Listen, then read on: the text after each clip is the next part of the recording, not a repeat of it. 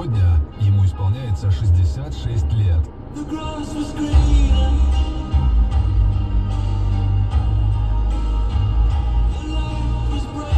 С наиболее заметными событиями этого дня в истории рок-н-ролла вас познакомил Евгений Штольц. Хотите знать больше?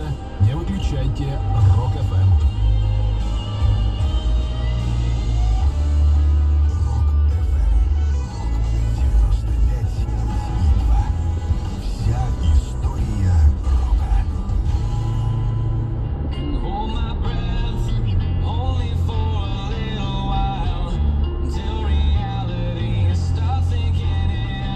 Насколько мне известно, по крайней мере, Навальному и тем людям, которые были в УВД Преображенске, у них статья 20.2 – это нарушение установленного порядка проведения акций. Там предусмотрен штраф, а там нет.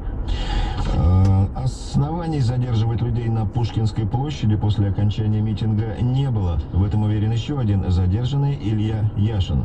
Нет никакого закона, который обязывает расходиться граждан, если они мирно стоят в центре своего города и общаются между собой. Формат нашей встречи был встреча с депутатом Государственной Думы.